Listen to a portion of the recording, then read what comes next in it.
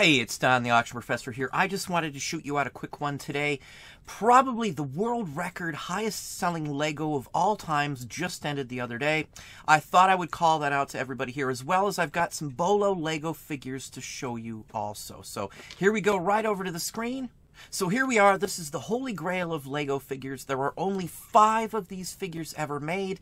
This is a 14 karat solid gold C-3PO from Star Wars, and it's sold for $65,000. This is a legit sale, 25 bids on this one as well.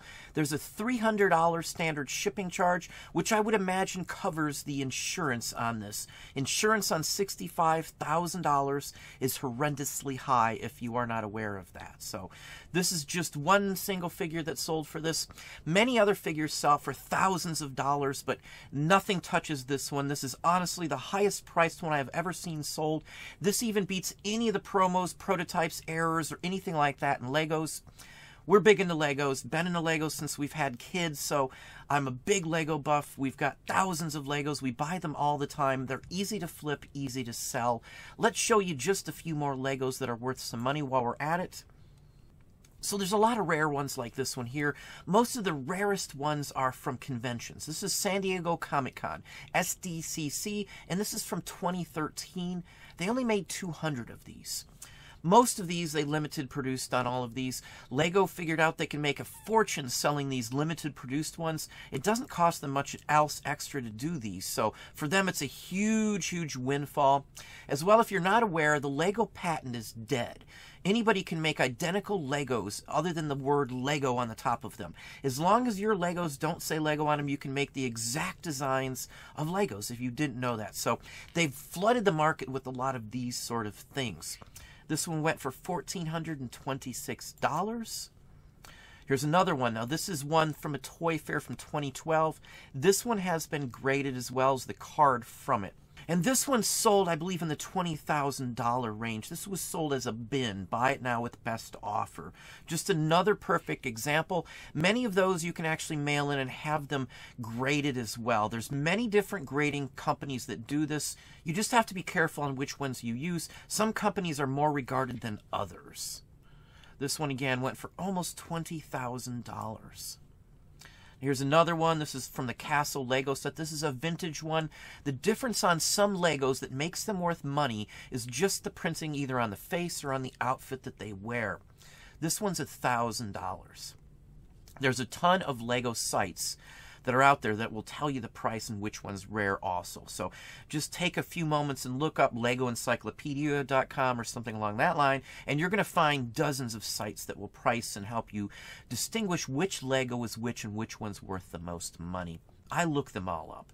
I've got hundreds of minifigures. We buy the minifigures. That's where all the money is at. Or a complete set with all the pieces there, the box and the booklets.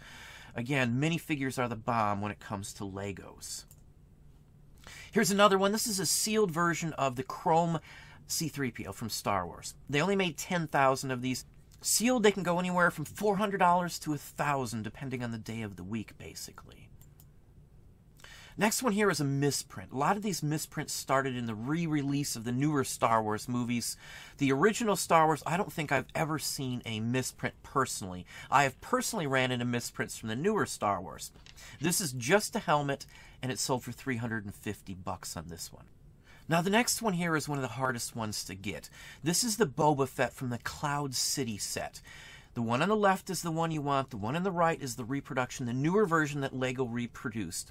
The one on the left is the one you want, and the reason you want it is because the legs have printed patterns on them. You can see the pockets on his pants, and you can see the pockets and material on his sleeves. That is only available in that set. You can just sell the arms and just sell the legs as well. They will all go. Also, you can see the midsection that's connected to the top of his legs has his belt printed into that as well. We'll show you a few more. These 3 figures here went for $323. Now, here is a graded version of that same one. And again, he has the printed pants. Now, I have seen several different versions of this. This one is just the pants, it looks like. It does not look like his arms are printed. There may even be 4 Boba Fett's, but the ones you want are the ones with printed patterns on his sleeves, his pants, and his belt. Again, that's only available in the vintage set. This one here graded went for $489. Now here we have another misprint. This is Anakin Skywalker. You can see the difference in them. It was printed on the wrong colored head. That is the biggest difference on this one here. There are other errors also. You will find errors in these newer ones. Specifically the Star Wars, I have found errors myself. It is not something super, super hard to find, but you're going to have to dig into Legos and buy a ton of them. Legos always sell. We used to get 15 or 20 bucks a pound for random Legos minus the minifigures. We never sold minifigures in lots. Unless they just weren't worth anything. Then we would only sell minifigure lots. Now this one here is from a store opening. Most any of the store openings are worth money. I do believe every store issued special Legos just for the grand opening as well, to drum up business and get people in the store. Most of them go for anywhere from say $125 to $300 or $400. Overseas ones can go for even more. Like the Beijing Lego store, I've seen as high as $500 for that one specific Lego. They have to be carded still with the box though to sell for those type of prices. Here's another very exclusive one. This is from the San Diego Comic-Con as well from 2012.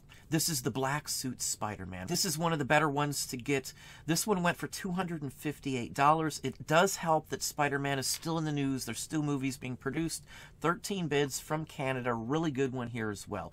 Most all of the San Diego or any of the Comic-Con or Toy Fair ones go for some good money. Most are not marked, so if you just find the figure, you're going to have to dig into them. Don't ever sell Legos without looking up the minifigures. Consider it just like any other action figure. There's some good ones, there's some bad ones, but look them all up.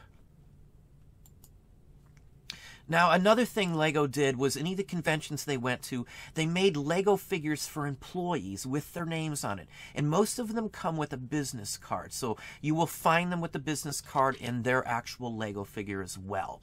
This one went for $189. I've seen these go for $300 and $400 if you get the right employee. But there's hundreds of different employees from what I have seen that have their own custom Lego figure.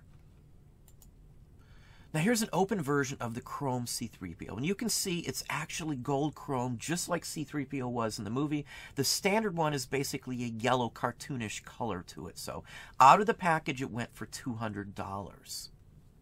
And the next one here is another misprint. I'm telling you, the misprints are where the money's at in all of the newer Star Wars lines. The helmet is actually printed backwards. Where you see his visor color, the black up there, that should be on the left side because his head is turned sideways. Totally printed wrong. This is one that I have personally found and sold. Not this specific one here, but this is a standard error that I have run into before. I've had other people tell me they have found this specific one also. It's from the gunship version, so these do sell fairly well. Again, they're all marked. They're all ready to go. They're all legit pieces. There are some fake custom versions of Legos out there too, which you have to watch out for. Custom Legos can sell for $200 or $300 also, even up to $500 and $600. Type in custom Lego and minifigure and you'll see what I'm talking about. I'm not going to get into fantasy pieces because as far as I'm concerned, a custom Lego is considered fantasy. I'm not downgrading them at all because they're still good items to get and find. You're just not going to run into them in the wild like you would something like this. The San Diego and the Comic-Con ones you can run into because people will open them up, especially if it's a child who got them at the convention and they'll want to play with them. So let's look at the last one here. And the last one here is the Lego I Love New York Yoda figure from the Lego store exclusive. This was available in Times Square at the Lego shop. A carded version of this I have seen go for almost $1,000 before in the past. This one's fairly scarce. The head and the hands are basically the same. It's the shirt part that's worth the most money. You can find some of these, I am telling you. People have opened these, just like this being loose. There's a good chance this person found this in a big bunch of Legos. I always buy big, huge bundles and boxes of Legos. I'll spend decent money on Legos because Legos always sell. You can also sell open loose Legos on Amazon if you did not know.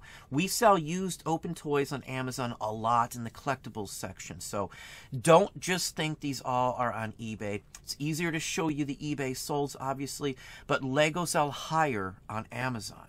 So if you want to increase the sale on something like this, you can add a couple $100 to it and might actually sell it at that price. This one's damaged, so it didn't go for as much as many of these do. Average price for a non-damaged one of these, opened loose just like this, is usually like $300. But that's what I have for you today. Well, there you go. Hopefully that gave you some ideas and some thoughts on Legos. If you enjoyed the video, please hit that like button down below. You can also hit the bell icon to be notified if I post new content or go live. Subscribe and tell a friend.